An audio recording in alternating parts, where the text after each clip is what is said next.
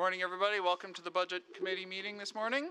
I have a couple of things to announce before we go any further. Any member of the public wishing to speak further regarding an issue on the 2018 Budget Committee agenda for today may appear before Council at its meeting on December 18th, 2017 at 7 p.m. when the recommendations from this meeting will go forward for final consideration. If you wish to speak as a delegation, please sign the sheet located at the back of the room or notify the Clerk's Department no later than noon the day of the Council meeting. Any PowerPoint presentations must also be forwarded to the Clerk's Department no later than noon the day of the meeting. Do we have any regrets? I see none. And welcome to the other members of Council that are here this morning. This morning we have a presentation dealing with both the operating and capital budget as well as the rates and fees. And Nancy Sully, you're going to start us off, correct? We'll take a quick break after the operating budget component, ask if there's any questions, and then move on, all right?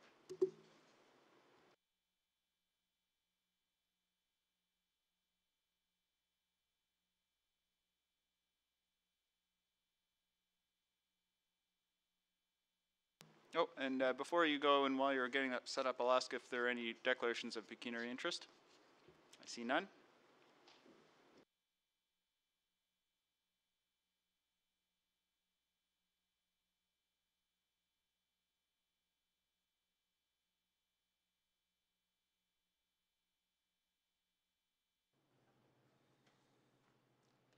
Hello?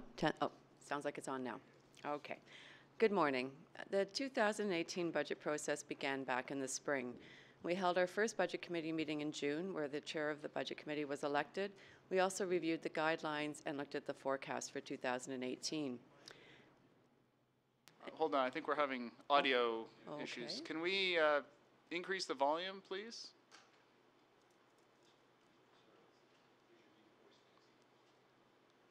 You can't hear me? Either that or Nancy has to use her stage voice. Okay, I'll try.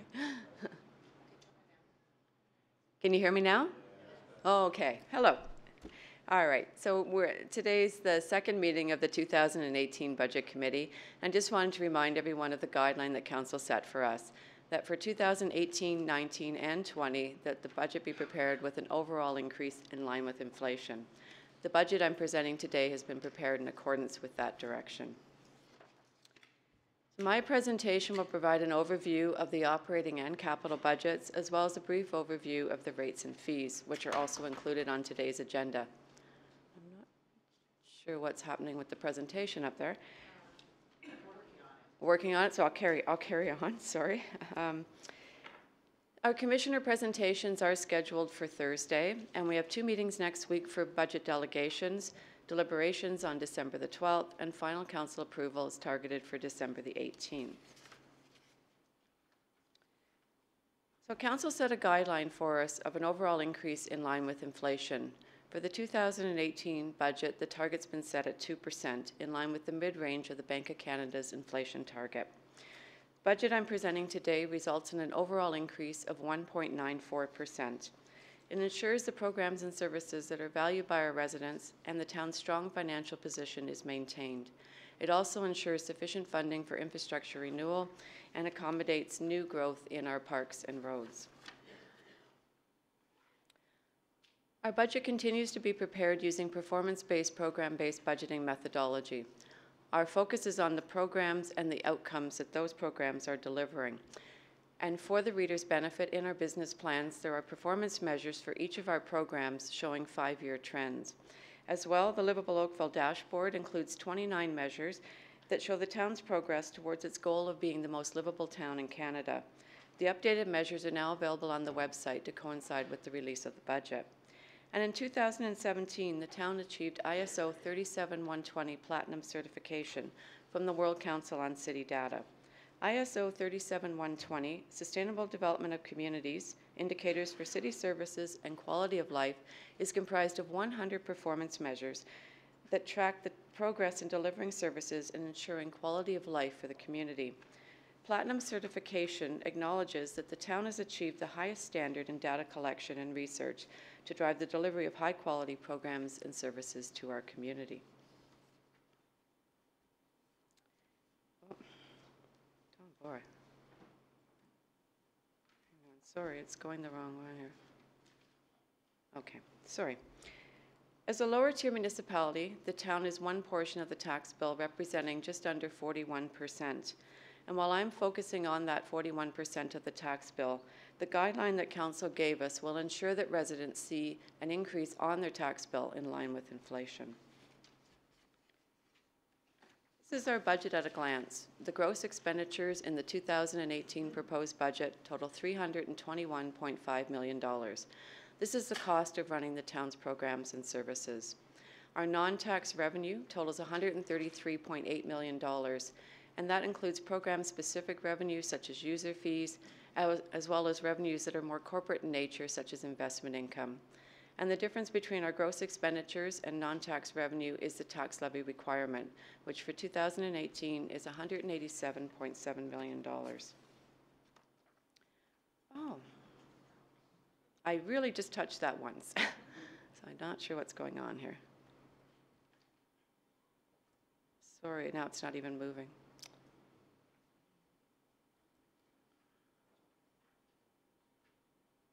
Apologize, I'm not sure what's happening. When we're preparing the budget, there are several budget pressures that always have to be dealt with, and this year is no exception. In addition to normal inflation, we've also have to deal with the minimum wage increase. The province of Ontario has announced that the minimum wage is increasing from $11.60 an hour to $14 an hour beginning January 1st, 2018. As we have a significant number of part-time staff, this has had an increased pressure on our budget. It's also provided increased pressure on the cost recovery of some of our programs. As well, we've had to deal with volume fluctuations in some of our programs. And transit ridership. For 2017, our transit ridership has been running about 5% above 2016 levels, but it is running below the 2017 budget. As a result, we've had to make an adjustment to transit revenue in the 2018 budget. And software maintenance costs is a growing pressure on our budget, as many of the major software vendors are switching to software as a service, which is putting added pressure on the operating budget. I don't know what's happening.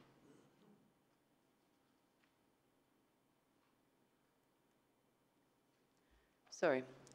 So I just wanted to talk a little bit more about some of these pressures. The first one being the minimum wage increase. When I presented the budget forecast in June, we estimated the increase to have an impact of $1.4 million on our budget. We have been able to mitigate that slightly by about $300,000 by changing the way that we're budgeting within the bands. But we have been able to keep the integrity of the part-time grid intact. This is very important as it helps to minimize the risk of compression issues as we move forward. We've also increased fees where possible to help mitigate the impact, but it does add pressure to the cost recovery on some of our programs. I mentioned that we had to do an adjustment to the transit revenue budget. This has resulted in a reduction in revenue of about $800,000.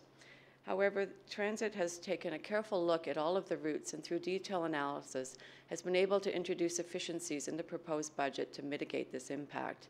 As well, through the use of gas tax, they've been able to introduce some service improvements and keep the transit budget in line with the 2017 tax levy requirement. And on Thursday, Commissioner Bell will provide more information on the efficiencies and the service enhancements that have been incorporated in the transit budget. There's been a great deal of focus on the cost recovery of our programs to ensure that they're as close to their targets as possible. Under our rates and fee policy, all of our fees undergo a review once every 4 years to ensure that cost recovery is maintained.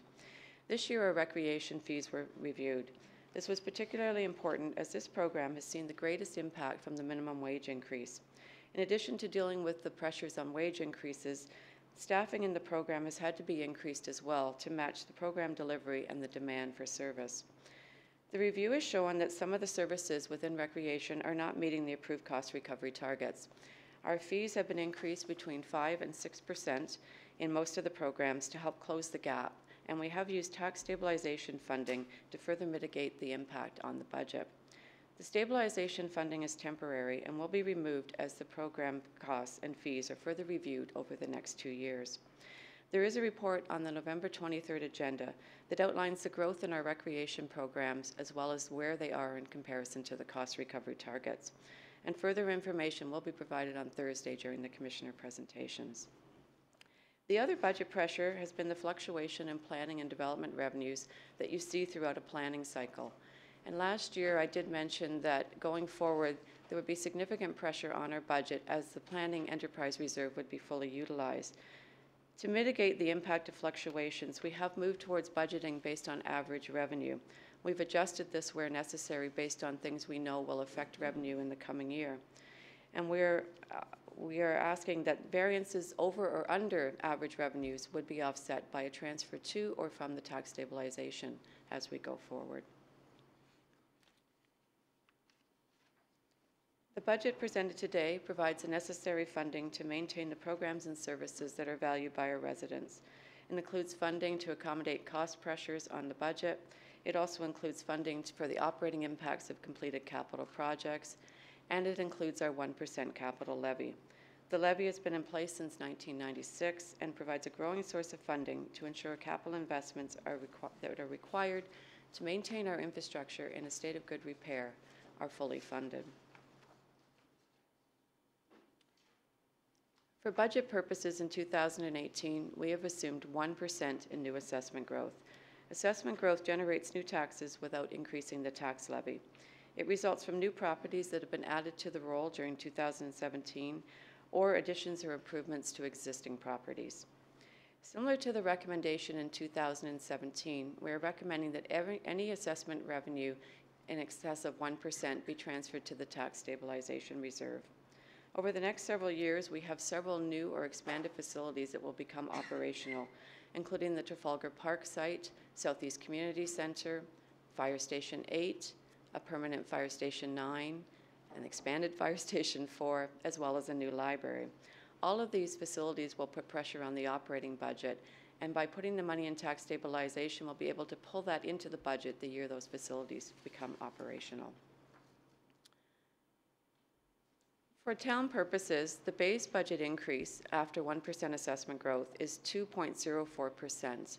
That's for the existing programs and services and also the operating cost of completed capital projects. The capital levy adds an additional 1%, bringing the total town increase to 3.04%, or 1.23% on the overall tax bill. When the region of Halton's proposed increase of 1.9% is added in, it brings the overall increase to 1.94%, or $15.47 per 100,000 of assessment.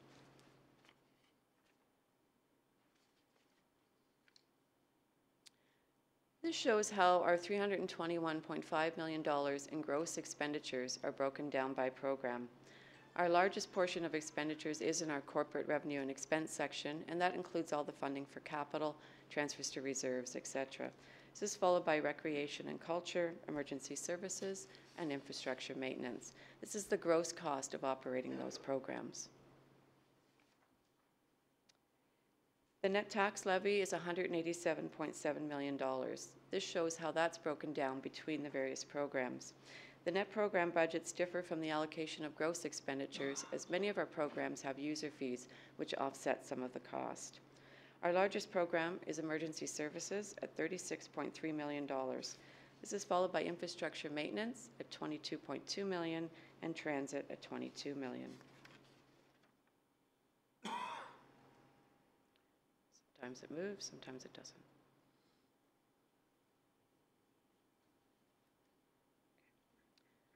Of every $100 in taxes that are paid by our residents, $24 goes towards infrastructure renewal to maintain our buildings, facilities, our equipment in a state of good repair. $19 goes towards emergency services, $13 to our road network, $12 to transit, all the way down to $1 for municipal enforcement. The net program increase in the proposed budget is $7.3 million. This chart shows the breakdown by program. The largest increase is in our corporate revenue and expenses, and that's the 1% capital levy that's shown there. Emergency services and our operating programs has the largest increase. This is driven by wage increases. For information systems and support, they support all of our town software. Approximately 83% of the increase in this program relates to software maintenance and software as a service contract increases. This includes the costs related to Microsoft, J.D. Edwards, Amanda, Class, and the many other programs that are used by town departments. The next highest increase is in the Recreation and Culture program. This program has been affected by the minimum wage increase, which adds over $700,000 to the program's budgets. The fee increases proposed for this program reflect the impact the minimum wage increase has on the cost of delivering services. And in our planning and development programs, the increase relates to the change in the way we're budgeting the revenue. As I mentioned earlier, we are now budgeting based on average revenue. The reserve transfer, which was used to bring the program to cost recovery under the previous methodology, has been removed, and variances over or under budget will be offset by a transfer to or from the stabilization reserve if required. The balance of the increase is spread amongst the many remaining programs. Of our gross expenditures, 48% is driven by personnel services and benefits. That's followed by minor capital and transfers to reserves. That includes the $31 million that's transferred to the capital budget from operating, as well as all of the funding that goes into our reserves.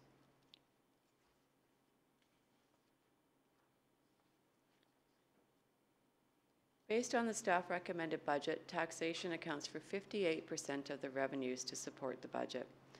This is followed by our fees and charges, which is the second largest funding source in our 2018 budget at $71.5 million, or 22% of funding. There were 5 items that were referred to Budget Committee when the budget documents were being prepared. Since that time, there's an additional one, the gypsy moth spraying, which has also been referred. All of these, the Fire Master Plan, Event Strategy, Flashing 40, the Pedestrian Safety Program, and the Cultural Plan implementation. On today's agenda, the Budget Overview Report includes as an appendix each of the original reports for these to refresh Council's mind. And then the November 23rd agenda includes supplementary reports where applicable for these items. And the Commissioners will speak to them on Thursday. The overall impact of the proposed budget is 1.94%. The budget meets Council's guideline, is fiscally sustainable, and ensures the programs and services valued by our residents are maintained, and spending that reflects the public's priorities. It also ensures sufficient funding to operate and maintain new infrastructure and the funding to maintain our existing infrastructure. The budget documents have been distributed today. They're also posted on the town's website. In addition to the executive summary, the document includes business plans for each of our programs. The business plans provide an overview of the program, key facts related to their budget, as well as performance measures showing 5-year trends. The 2018 capital budget and detail sheets, along with information on reserves, debt, and town staff complement, are also included in the document.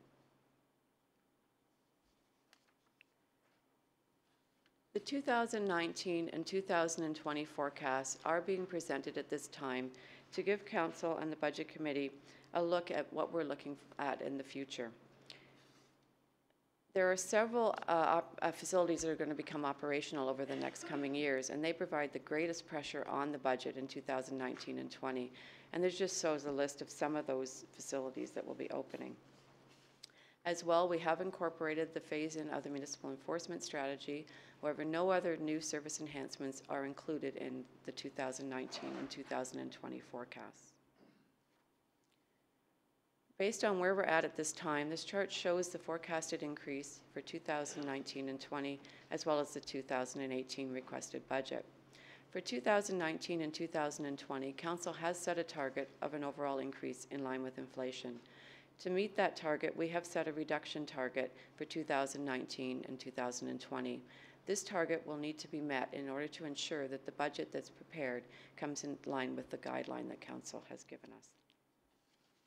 And I'll stop here. This is the end of the operating budget, and if you wish, we can answer any questions. Members of the committee and council, do you have any questions at this point? You're welcome to ask them now. If not, we'll come back and ask questions again when we're done.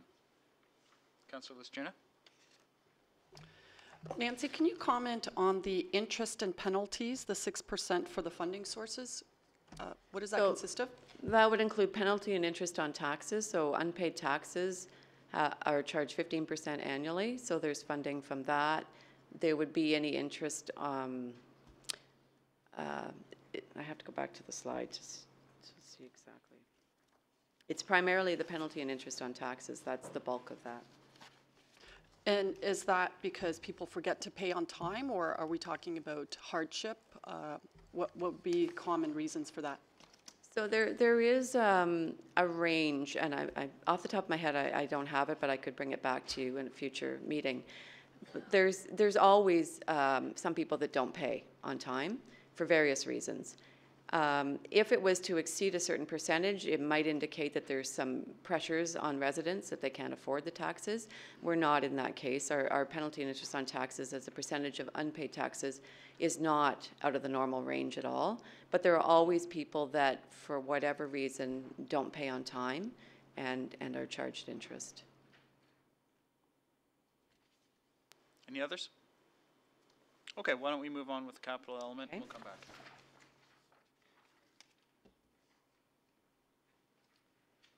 The next few slides are on the 2018 capital budget. I'm only presenting the 2018 capital budget at this time, as our 10-year forecast is currently being finalized in conjunction with our development charge background study. The 10-year forecast will be brought back to the Budget Committee in early February, along with the development charge background study. In total, the 2018 capital program accounts for $128.4 million. The largest share of our budget is infrastructure renewal. This is followed by growth and community enhancements. This shows the capital spending for the 2018 program. Our largest program is infrastructure planning, which includes funding for roads, bridges, stormwater projects, and active transportation. This is closely followed by our recreation and culture program, which includes funding for the Trafalgar Park revitalization and the Southeast Community Center. Our infrastructure renewal includes road resurfacing and repairs and maintenance to roads. Our library capital program includes the temporary branch at North Park, as well as the major renovation and the construction of a digital hub at the Glen Abbey Library branch. And our fire budget includes the construction of Station 8, as well as the design for Station 4.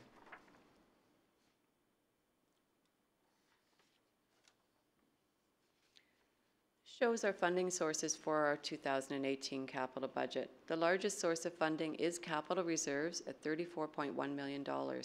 This is closely followed by development charges, which is used to fund our growth projects, and the capital levy at $31.3 million. Together, these three funding sources account for over 3/4 of the funding in our capital budget. This shows the largest projects in the capital budget, the top 10. The first two are the Trafalgar Park revitalization and the Southeast Community Center. As well, there are several road projects. There's funding for our EAB and land for the Fire Station 9, the permanent station, as well as a new library branch in North Oakville. We are projecting our reserve and reserve fund balances to total $293.3 million at the end of 2018. This is based on a projected 2017 ending balance as identified in our third quarter financial report, which will be presented to Council on December the 11th. It also incorporates the transfers to and from reserves that are included in our 2018 budget. The development charge reserve fund balance is based on our projected permit activity for 2018. And you can see there is a drop in our reserves. That's primarily related to the capital reserve, and it reflects the funding for the Trafalgar Park and the Southeast Community Centers, as the major source of funding for those is the capital reserve. Our outstanding debt is projected to be $118.8 million at the end of 2018, down slightly from 2017 levels. There is no new debt being proposed in the 2018 capital budget. The only debt to be issued is the debt that was approved for Phase 2 of the LED streetlight program in 2017. And I do want to note that those debt charges are being paid through electricity savings through the LED implementation. The last portion of my presentation is on the proposed rates and fees. The report in the agenda today provides highlights of the various fees, as well as the proposed rates and fee schedule for all of our town programs and services. Each year, as part of our process, we review the rates and fees to ensure that they're reflecting the cost of delivering our programs. The fees have been posted on the town website since November the 3rd. They've also been advertised in the Oakville Beaver. While most of our fee increases will take effect January the 1st, there are some that will take effect later in the year, and the rates and fee schedule shows the effective date for all of the rates and fees. And while I'm presenting the fees today at the first meeting of the Budget Committee, they're being presented for consideration as part of the deliberations which will take place on December the 12th. And as requested in past years, the fee schedules indicate the cost recovery target and, where applicable, how close to those targets the fees are.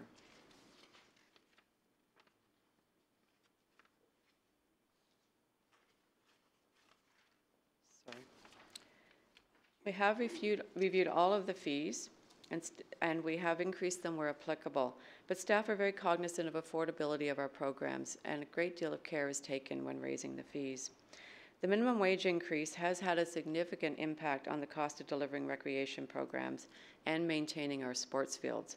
As a result, fee increases in those programs are higher than inflation to reflect the increased burden on the cost of delivering them.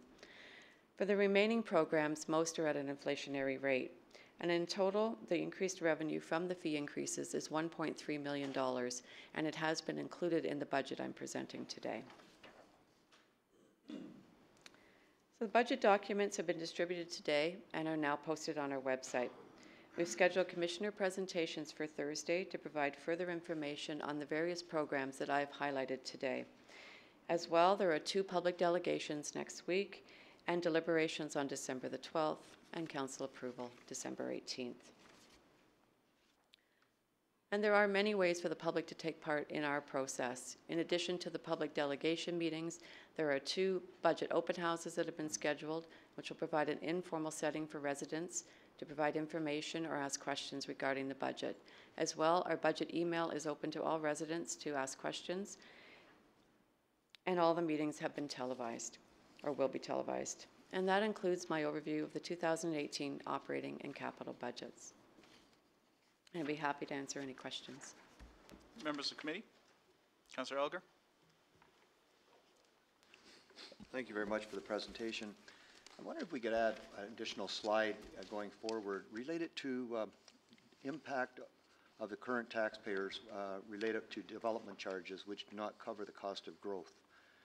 Could that figure be added so people can see what the cost of growth is on the existing taxpayers, if we could do that? We can do that, sure. I appreciate that.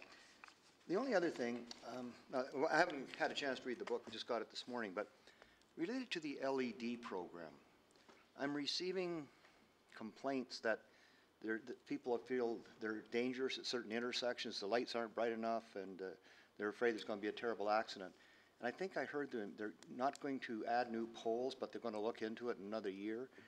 And I had a couple of residents say they're worried that may be too long before there's a serious accident. Is there any chance that could be moved forward a little bit if there's specific areas of concern? Maybe I should let Enrico speak to that question. Thank you.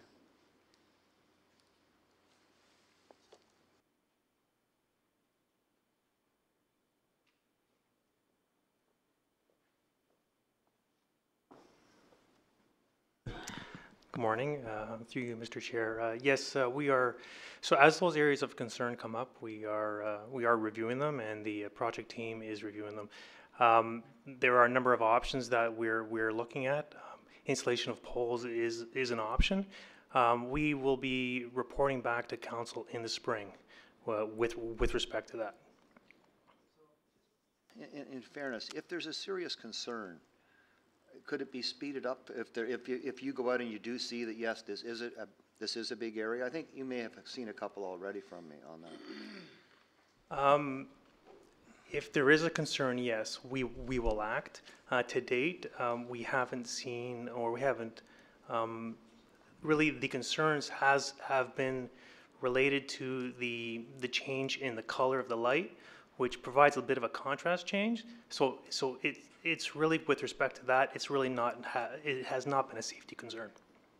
Okay, there's just a couple I have, and the other problem is when people are saying they're too bright. So we've got a bit of a, it goes both ways on this one. I appreciate it. So I thank you. Okay, any others on the committee here? Okay, Councillor Robinson? Thank you. Outer Harbor dockage. The other day I was talking to some people and they told me that fee was being established at around $2 million. Now I see it's over $3 million. Could you tell me more about that? Through you, Mr. Chair, that is just a placeholder in the budget right now until the Outer Harbor is finalized. It was an estimate that was prepared early on, and I believe there will be a report coming back to council in the new year, and it will outline what the costs are associated with it. In December? Oh, in December, sorry. I'd like to just establish more conversation on that this morning, and I see the commissioner is here. And I'm also concerned when I hear the Outer Harbor people talking about the fact that stormwater attenuation won't be maintained as well with new docks as it does if we were able to continue to use the original and older docks that are there now. They feel very strongly that they understand what they're talking about and that we need to be careful about these new docks, and that there may be some way we should negotiate keeping the old ones. I don't know. I have asked staff for a meeting on this, and nobody's got back to me yet, by the way.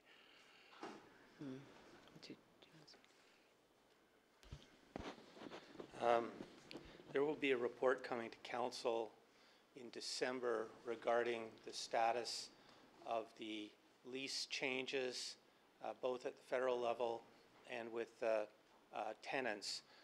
There are several major tenants, and the negotiations are still not concluded. Right now, our goal is to conclude the negotiations to have the leases finalized before we bring the report to you in December. The leases actually expire in April of 2018. Our goal right now is to have the leases in place, and then as soon as the leases are in place, to start investigating the kinds of questions that you are asking. At this point, it's premature for us to have any kind of conversation about the nature of the docks, the docking fees. It's all subject to further consultation and consideration. So there have been no decisions made on docks, fees, leases, and we will be bringing a final report on the lease to you in December, and then we will carry on with the kinds of questions that you're raising then. Mr. Lawler, I'm aware that no decisions have been made. I'm just telling you that our staff has met with the AOHS people at least one occasion. I've got a copy of the minutes of that meeting, and they haven't yet met with the Outer Harbor people who have formed a new alliance group. And I would appreciate it if somebody would respond to my request of 2 or 3 weeks ago. And I'll terminate the conversation at that. I'll follow up with you offline if that's okay. I don't know about the request you made. I didn't send it to you. That's why I don't know. So we'll follow up with you if that's okay. Okay, more to come on that. Councillor Grant. In slide 9, you mentioned, and I was waiting for the end of this to do all of my questions, which turns out just to be one now, thankfully. Slide 9, you mentioned budget pressures. In slide 8, slide 9, you spell out 4 of them, but you didn't get to software. Oh. And I realize that we live in a world now where people look at their phone and an app is like maybe $2. But if you could expand on what we're facing, I guess, as far as the cost increases. I know that software as a service is a big thing now with the cloud. Mm-hmm. You don't buy software, you subscribe to it. So I'm wondering if that's some of the pressure that we're facing right now. You've hit the nail on the head. The change in software from the old school style of going out and buying a package, mounting it on your own server, maintaining it for as long as you can to delay the end of life has changed. The whole environment is changing to something called software as a service, where software no longer resides on your servers. It exists in the cloud, and you pay a subscription fee. There are many benefits to software as a service, but some of the problems that we have is in that you pay a subscription fee, you're no longer able to extend the life beyond the expected lifespan of the software. It's always up to date, which is a good thing, but if you're trying to cut costs, it's a very difficult thing to do.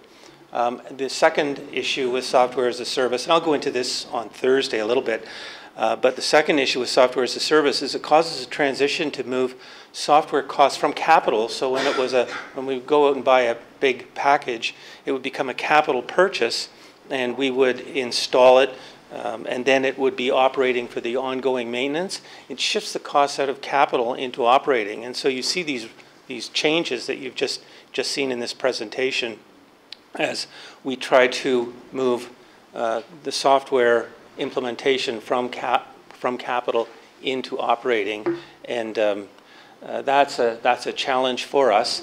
On the other side of it, we would expect to see in the longer term savings as we no longer have to have we no longer have to actually do the maintenance of the software. That's paid for in the subscription, but that will be a gradual change that we'll see over years. And I guess we'll be hearing more about this on Thursday, so great, thank you, thank you. Okay, Councillor Chisholm?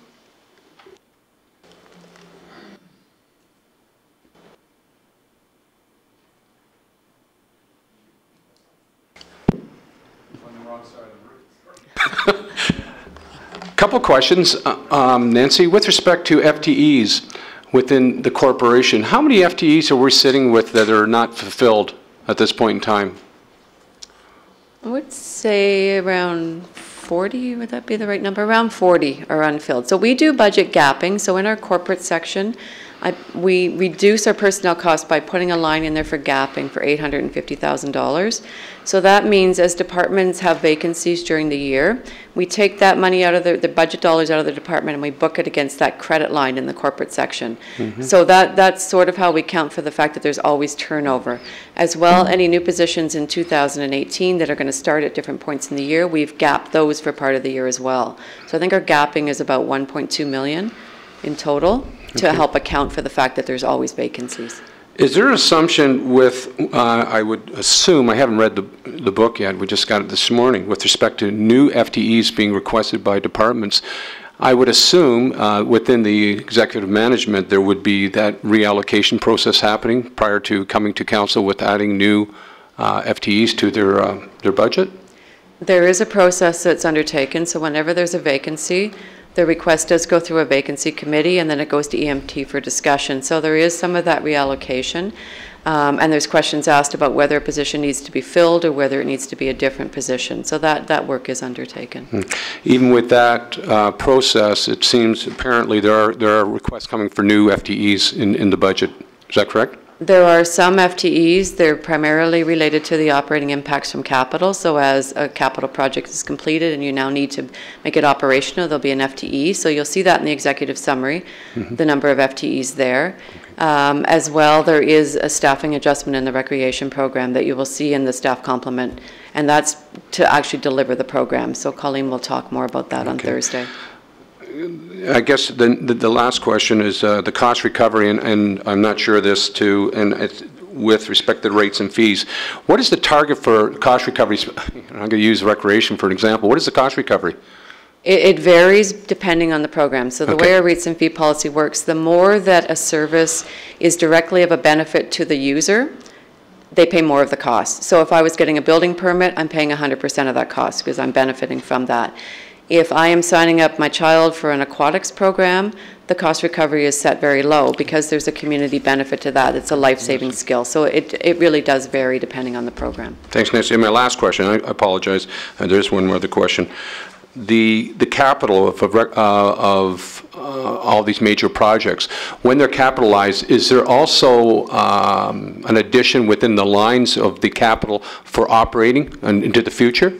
Yes, so there's an operating impact that's shown with the capital project. So when you look at the detail sheets, you will see the proposed operating impact that goes along with that project. So if you're building a new community center, you're going to hire new staff. If you're building a fire station, new firefighters, as well as heat, utilities, all those other things, and a transfer to a reserve to keep that building in a state of good repair. So that is all identified in the capital budget, and then it goes into the operating budget. So when I talk in the operating budget about the operating impacts of capital, that's what it is. Thank you, Nancy. Thanks for the clarification. Okay. Any further questions? Okay, I've got two requests that I'd like our staff to bring forward. One There's been some discussion about a bocce court at Glen Ashton Park that's been going on for some time. There was a discussion with Chris Mark over the last year with a user group, and I wondered if we could bring forward a short memo or report on the capital and operating impact of the proposal. Certainly. Okay.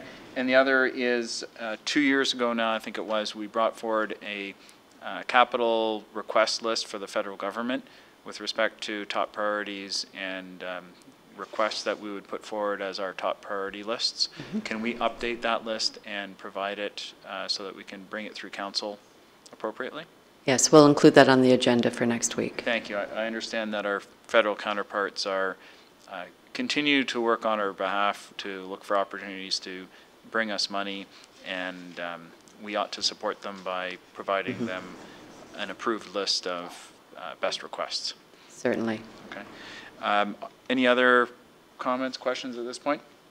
Members of council and committee, if you've got material that you would like to review in further detail with staff, please let us know as soon as we can so we can get it, get the reports generated and brought forward either on Thursday, and if not then to one of the later committee meetings so that we've got the material before us. We do have a few members of in the audience here who might wish to bring us information today, so I'm going to poll the audience. Are there any members of the audience today here who wish to bring information to us on either of our agenda items today? Going once, going twice, done? Okay. Very good. If there are no further questions from members of the committee, then members of the committee, we have two agenda items that are formally in front of us. The first is the overview of the 2018 operating and capital budget, and the recommendation is that the overview presentation from the Deputy Treasurer on the 2018 operating and capital budget be received. Could I have a motion to do that, please? Thank you, Councillor Giddings. All those in favor? That's carried. Second is the 2018 rates and fees. One, that the rates and fees established in the rates and fees schedule attached as Appendix A to the September 12, 2017 report from the Finance Department be reviewed for implementation on January 1st, 2018 and incorporated into the 2018 operating budget. Two, that bylaw 2017-126, the bylaw to provide for the establishment of fees to be charged in the processing of applications made in respect of planning matters subject to supplemental notes and to repeal bylaw 2016-078 be approved. Three, that the amendments to existing bylaws containing fees be presented directly to council for approval as required. Could I have a motion to that? Thank you, Councillor Giddings. All those in favor? That's carried. Okay, members of committee, we've dealt with the agenda items today. You have your light reading to look at over the next day or two. Look forward to working with you on the budget. We will be back on Thursday morning at 9:30 to go through the staff materials that are presented to us from each of the commissions. If there are specific questions that you've got, let them and let us know as soon as you can. We've got, for members of the public, 2 delegation days being planned on Tuesday, November 28th and Thursday, November 30th at 9:30 a.m. and at 7 p.m. respectively. To hear from the public, we do have our deliberation day on December 12th, and I will be hosting 2 open houses, one Saturday morning, November 25th from 10 to 11 at QE Park in the main lobby, and the second Tuesday, December 5th from 7 to 8 p.m. at the Iroquois Ridge Library in the Creation Zone. So I look forward to discussing things with members of the public at any of those opportunities. Thank you very much, everybody. We're adjourned.